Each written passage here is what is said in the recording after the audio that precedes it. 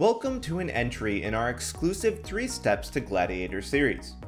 We built these guides from the ground up to help players go from 0 to Gladiator, even on a spec that they've never played before. Step 1 covers building your character and is essentially everything you need to get started once you hit level 120 on your class of choice. Step 2 builds upon that by preparing you for 2 of the most important skills to have in Arena.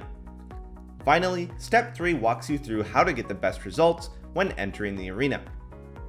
Now, we're excited to announce that throughout December, we'll be bringing you daily releases on the second step in this series for all of the specs that you see on screen right now.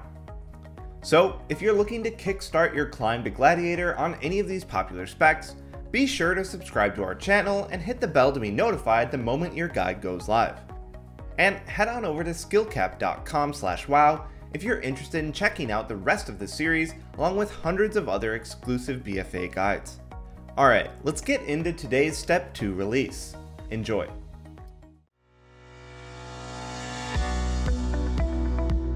Hey guys, Zot here, and welcome to part 2 of our 3-part series called 3 Steps to Gladiator. In part 1, we covered building your character. Now in step 2, we're going to be talking about preparing for PvP, including how to min-max your damage and also how to best utilize your crowd control. 2 things you ideally need to have a full understanding about before you enter the arena.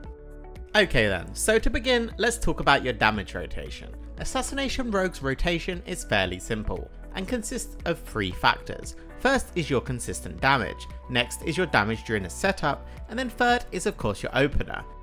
Your consistent damage is made up of 2 bleeds, Garrote and Rapture. These 2 damage over time effects contribute a large amount to your overall damage, and letting them drop can be detrimental to your consistent pressure. So the basics for your consistent damage are to maintain your Garrote and Rapture on your primary target, and then mutilate to build combo points to then spend on Envenom. If you can't reach your target to mutilate, you should replace mutilate with Poison Knife. Now there is a few tips and tricks you can use to maximize your consistent pressure. First up is your combo point usage. Often at times you'll find yourself at 4 combo points. If you already have Rapture up on the target and you're not playing with System Shock, you should instead be using a 4 combo point Envenom here. This is to not overcap on combo points, as Mutilate can give up to 4 combo points thanks to the Seal Fate passive, and Mutilate consists of both a main hand and offhand attack. This means you could potentially be wasting up to 3 combo points if you mutilate when at 4, sacrificing a lot of potential damage. Our next tip is understanding pandemic dots. Pandemic refers to how you refresh dots before they expire, and the remaining duration will add on to the next. This works for both Garrote and Rapture. What I mean by this is that Rapture lasts for 24 seconds when used with 5 combo points. If I do another 5 combo point Rapture straight after, my Rapture will be 30% longer on that target, meaning you can potentially get a 32-second Rapture onto the target. Okay, so what's this got to do with min-maxing your damage, you might ask? Well, if you're about to do a setup, then knowing this helps greatly.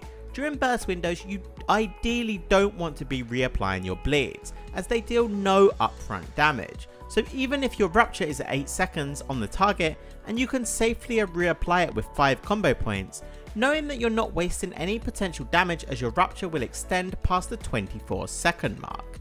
And exactly the same rules apply for Garrote. However, as it's only 18 seconds, the maximum duration you can get is 24 seconds.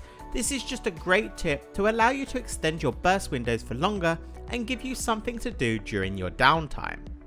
Now these 2 things are situational, but worth knowing. Multi-bleeding as a rogue not only deals some great spread pressure, but can also increase your single target damage heavily. This is due to the Venomous Wounds passive ability. This allows you to gain energy if your bleeds deal damage to a poisoned enemy. You can do this easily by applying Rapture or Garrote and then making sure you maintain your poisons with Poison Knife if they are ranged, or Fan of Knives if they're in melee range, as Poison Knife has a 100% chance to apply your poison, and Fan of Knives an increased chance. However, keep in mind if you're playing with a class like a mage, it's often not worth the time, as they will often be removing your blades with Polymorph. Also, always remember Fan of Knives is a great way to AoE apply your poisons, so giving the enemies a slow and also a healing reduction debuff. Now, bursting as Assassination revolves around 3 main cooldowns: Vendetta, Toxic Blade, and to a lesser extent Marked for Death. Your burst window should always be during a kidney shot. This is for 2 reasons. First is that it obviously locks down the target, and secondly, the target should already have Rupture and Garrote at this point, and kidney shot implies internal bleeding. This again increases your energy regeneration the same way your other 2 dots do, giving you some insane energy regeneration during your kidney shots. To combine with your kidney shot, you should be saving your Toxic Blade. This ability not only deals some decent damage, but increases your nature damage by 30% to that target. So with that being said, let's look at a standard burst window. First, make sure you have your Garrote and Rupture up onto the target, and then get 5 combo points. Now I say get 5 combo points. If you end up with 4, you can instead use Toxic Blade before your kidney shot. If not, use it the global after. Now you're going to want to maximize your envenoms during your Toxic Blade window, so just spam Mutilate until you can envenom, remembering to envenom at 4 combo points if you're not playing with System Shock. Now Vendetta is your biggest burst cooldown and should be used the same way as Toxic Blade. Simply use it a global before or after your kidney shot, combined again with your Toxic Blade. Same as before, you'll want to have your Rupture and Garrote up ideally beforehand. We'll touch on Vendetta usage a little more in step 3 of this series, and our last cooldown is Marked for Death. Now this is simply 5 combo points on demand. Of course you want to use this when you're at 0 combo points, as to not overcap, but how you use this is heavily dependent on the situation. If you instantly need the lockdown and don't have time to build up combo points, you should be using this on kidney shot. If not, just use it during a Toxic Blade window to secure an extra envenom. Alright, and our final way to min-max your damage is via your opener. I'm not going to go fully in depth on different openers, as we have other videos covering that exact topic, but saying that, you should know you gain access to your stealth abilities for 3 seconds once opening thanks to Subterfuge, and when using Garrote from stealth, it's empowered. Not only does it give you extra combo points with the default trait Shrouded Suffocation, but will also silence the target and deal increased damage, as when used from stealth, Garrote does not ensue a cooldown. This means getting multiple of these up in an opener can help boost your damage tenfold. It's also worth noting that Cheap Shot can also be used to gain some increased lockdown. Now, Assassination also has some interactions with other classes that you may not know. First is that envenom is obviously nature damage. This means it goes through physical immunities such as Blessing of Protection, allowing you to score kills where you might not otherwise. Another great tip is that Shadow Step will always position you behind the target. This means that you'll be able to land abilities through defensive cooldowns with positional requirements. For example, evasion or die by the sword. So for example, if an enemy rogue evasions, you can simply step behind them and instantly kidney shot, despite them having a 100% dodge chance. Cheap Shot and Garrote can also not be dodged, blocked or parried, so again go through cooldowns like evasion and die by the sword. And last up is Vendetta. It allows you to see classes in stealth, so if you pop on a rogue and they vanish away, it's going to do absolutely nothing, as you can still see full vision of the target. Last up, for step 2 in our 3 Steps to Gladiator series, we're going to be looking at how to best make the most out of your crowd control. Rogues have Cheap Shot, Blind, Garrote from stealth, Kidney Shot, Sap, and finally Smoke Bomb at their disposal. We're going to look at these abilities and when best to use them, starting with Kidney Shot. This ability, unlike the sub, is mainly used onto your kill target, for the lockdown and the internal bleeding damage and energy regeneration, and as a tool to set up kills. For example, Kidney Shot Vendetta Smoke Bomb and you kill inside of the Kidney Shot. However, in some rare situations it can also be used as a crowd control, to either peel for a teammate, stop an important cast, or even extend CC chains in compositions like Rogue Mage. To best use Kidney Shot offensively, always make sure you have your bleeds up before using it. This will allow you to maximize your damage during your Kidney Shot window, but we touched on this earlier in this video. Cheap Shot can only be used from stealth. This means openers, vanish, or when you get re-stealths. Primarily, this is used for extra CC on healers. You Cheap Shot the healer into some follow-up crowd control, such as Polymorph from your mage. Kidney Shot primarily goes onto healers, but if you also need that extra bit of lockdown, you can often vanish for a cheap shot. Say for instance if you're swapping onto an enemy druid, and if he gets out of the kidney shot, he can then frenzied regeneration and use bear form, but if you cheap shot DR, you can sometimes score kills where you wouldn't otherwise. Cheap shot is also great for peeling.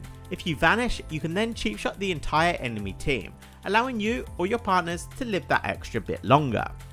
Now, Garrote only gains its silencing effect when used from stealth. This means it's often only used as a tool to open on targets, or when you have subterfuge or vanish up for some extra damage. Saying that, it's also great for healer swaps. A kidney shot into vanish cheap shot followed up with a Garrote can often give you the lockdown required to finish a target off.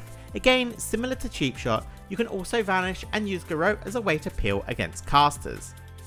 Now, blind is Assassination's strongest crowd control and has multiple uses as with most of the rogue crowd control. The standard use however is to simply blind a healer and then follow up with a sap if they do not trinket. You can also use it defensively to blind a DPS to peel for your team. If they don't have trinket, they will subsequently have to then sit the sap.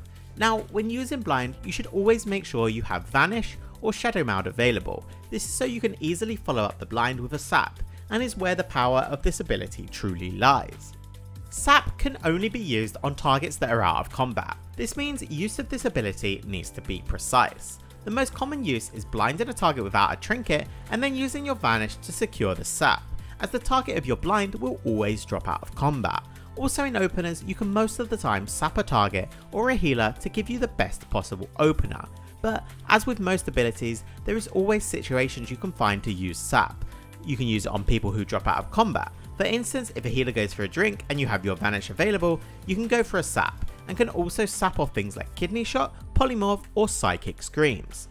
Smoke bomb is also a very important tool for rogue when it comes to crowd control. Teams are often forced to hold their trinket for this very ability, as if caught inside of a smoke bomb kidney shot, you're at a huge risk of dying.